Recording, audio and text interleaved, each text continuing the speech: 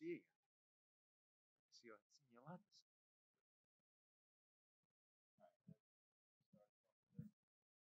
Kevin, at first glance, roster seems pretty heavy in terms of seniors and graduate students, and then you have your incoming freshmen, and then just a couple of juniors and sophomores. How do you like how the group is mixing at this point? Yeah, I think it's a good balance.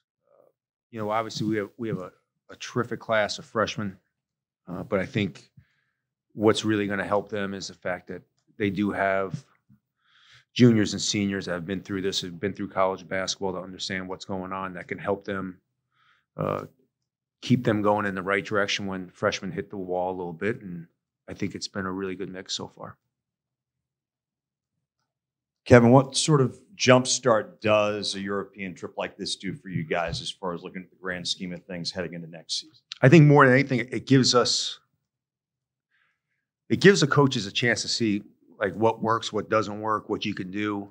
But I think most importantly, I think it's a great opportunity for the guys on the team to really bond, get to know each other, spend serious time off the court together, do some really interesting things. Gives them an opportunity to see culturally what they might not have been able to see. So I think these trips are invaluable. I think there's something that from coaches get a lot out of it, players get a lot out of it, fans get to see an early peak, and I just think it's one of those things I wish we were able to do a little bit more often, just because I think it's so valuable.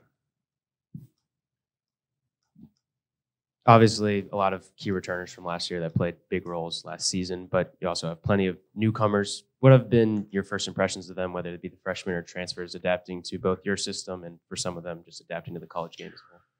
The freshmen have been great. I knew they were going to be really, really good, but they're really, really good. Not only from a standpoint of just being players, but their work ethic is great. They've obviously been coached at the high school level at a very high level. So they've been through hard practices. They played against very good competition. The transfers, unfortunately,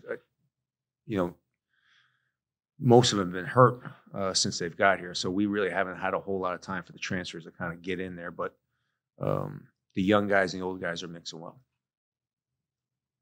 Thank you.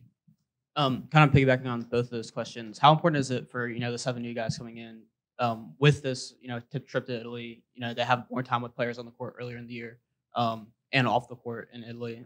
Is that beneficial to just kind of getting this new group to gel together? Yeah, I think it's a great jump start. It's not going to be. We get back August 10th, but I think it's a great jump start. I think it gives everyone a chance to kind of. I think again, it's like. I always use the summer to everyone figure out everyone's personalities. We don't practice that much. This is the first time I've practiced in the summer. So let everyone kind of figure everybody out where guys like the ball. I think the older guys are doing a great job with the young guys and transfers. It's just trying to teach them how we work and what we do. And so it's really valuable. How do you implement things, and how do you determine what you're going to implement? We're kind of in a preseason, so you don't want to put in too much or show too much. Is it basically vanilla? No, I'm putting my full defense in, and we're adding a couple defenses this year because the vets know what we're doing for the most part on defense, but I'll throw the whole defense. I'll get the whole defense in the 10 practices in. That's usually the normal. I usually get everything in by 10 practices, and then you build on it. It won't be clean, but we'll have our whole defensive package in by the time we leave. And then by the time we get back, we'll probably have a good quarter of the offensive package in. So I treat this like an NBA training camp. It's intense. We're going double sessions on the weekend, individuals in the morning, practice in the afternoon during the week. So it's going to be a hard 10 days. The Italy trip is kind of the reward for the practices, the way I look at it. So 10 hard practices, 3 good games where everybody will play different combinations. But this is a great way to jumpstart of getting a lot of stuff in, so you can work on stuff once they do come back for school. All right, we'll go Wes and then Emmett. When did this trip to Italy sort of pop up on your radar? And was there anything specific about, these opportunities that might have, that No, they were always. This was already scheduled before I got here. Because it was on the rotation once every 4 years. I tweaked the schedule a little bit. I wanted to hit a little bit more wine country than other places, so I just tweaked it a little bit. But it was already on the rotation. You've had some movement on the staff in terms of assistant coaches and such. What have you seen from the new guys and some guys stepping into new roles? What have you seen from them so far? Yeah, I mean that's probably the biggest work in progress I have going on right now. The players are easy and everything like that. Just getting Mike up to speed, getting Greg a little bit more involved in what he was able to do before. Ricky's been great, but he only jumped on the floor July 1st. So, really trying to, David's elevated to a new role. So, for me, I think most of my summer has been trying to get the staff kind of on the same page and getting them to understand what we're doing. Luckily, I've been through this before, but I've never lost 3 in a year. So it's been a little bit more time consuming on the staff side than the player side. But that's a good thing about having a guy like Jameer Young, Juju, Dante, Jahari. Those guys have been great in helping the players get ahead of where we are, where the staff hasn't had to be so involved. Coach, after your successful year last year, do you see that you're being accepted much greater on the recruiting trail? It's never easy, but is it, Kevin Willard's here? And also, how's the NIL program going for the university?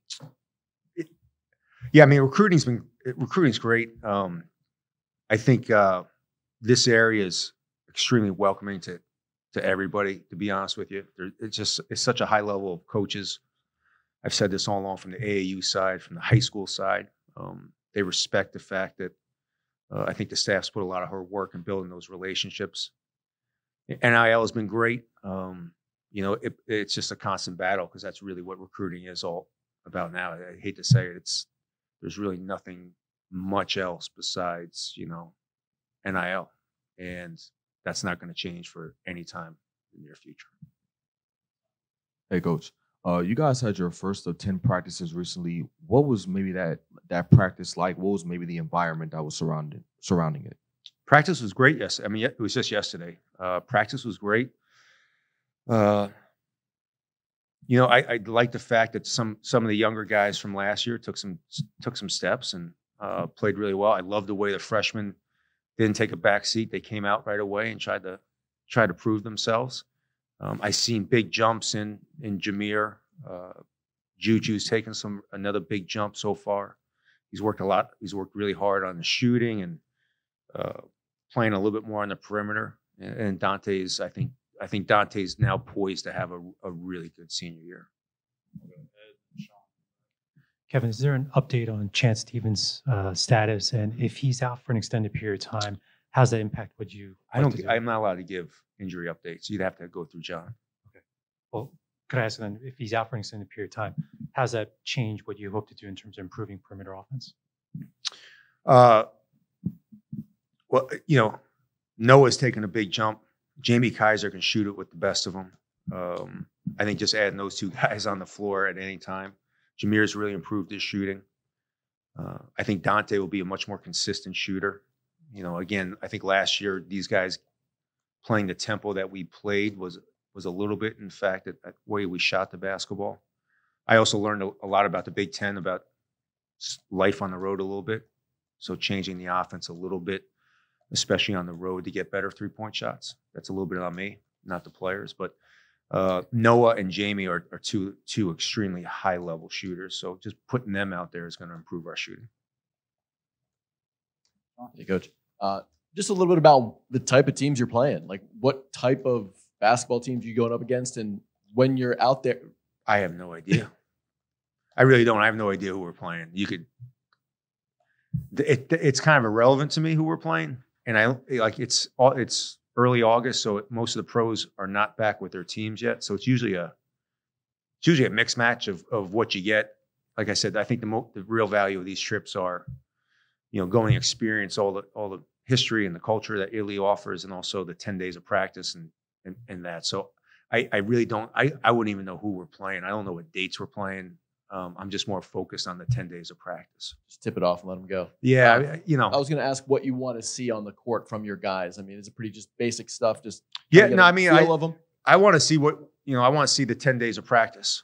I mean, again, it's the 3 games are great for them. They'll enjoy it, but the 10 days of practice for me is really where I want to set the tone for the season. The games, we're going to play all 13 guys. So, I'm going to try playing, 4 guards with Maddie. I'm going to try to play 7-1, 6-11, 6-11, 6-6, and 6-6. So the games will kind of be fun, and I'll be able to experiment. Each one of the assistant coaches are going to coach a game. I'm not going to coach them. I'll let the assistants coach them. I think it's a great opportunity for them to, be in charge and draw up plays. I've always done that, and I think it's been very beneficial to my assistant coaches. Alex? Hey, Kevin. Good to see you. First off, have you been to Italy before? And is there a food or a site that you're most excited to see while you're there? Yeah, I've been to Italy 2 or 3 times. I love Rome. I just love the fact that you can walk into one of the oldest churches in the world, and the next thing you know, you're in a Michelin restaurant. I mean, like, it's the coolest city in my opinion. The people are great. They're very welcoming. The food is off the charts. Again, I enjoy a good red wine. It's one of the best wines in the country, in the world. So I do love Rome. We're going to Florence, and I think Florence is one of the most underrated towns. You can just walk Florence for hours and hours and hours. So we're lucky we're able to go, but we're going to take advantage of the experience. You talked about what you want to see on this trip, but how do you hope that this trip pays off when we get to the late fall and the winter, when you guys are in season? What do you hope to see then from this trip? I think the biggest thing I'm hoping is that we can take with the 4 freshmen, with Cal having to take a step, with Noah having to take a step, making sure by the time we come back and start practicing in October, that we're working on stuff that we usually work on in December, and giving us an advantage that we can build on those things and work on those things. Also, giving the opportunity that maybe I don't have to work Jameer so hard in the December month and the January month. Same thing with Juju, Dante, because the younger guys and the guys that didn't play as much last year are more advanced, and they can play more minutes and give those guys opportunities that, again, I think those guys got a little beat down as the year went on last year. We have time for 1 or 2 more. Dave? Some coaches delegate quite a bit. How hands-off or hands-on are you about the development of your ice cream flavor at this time? How many samples do you allow yourself to take on a day or weekly basis? I tell you that the creamery, they did an unbelievable job. I gave them my 3 favorite ingredients, which is Reese's Peanut Butter Cups, banana, and black raspberry ice cream. And they came up with 2 really, really, really good options. And I put it up to a vote. We went upstairs, right? Mm-hmm. And everybody tried it. And I knew I had my favorite. And everyone thought I was nuts that black raspberry, banana, and Reese's Peanut Butter Cups would taste good.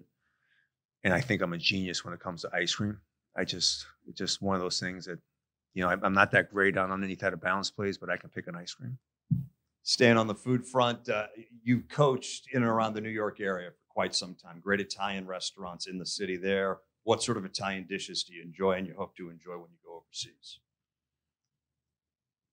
Oh, man. I'm a big chicken piccata guy. I love lasagna. My wife makes probably the best lasagna that I eat. I love the fact that their food over there is very simple.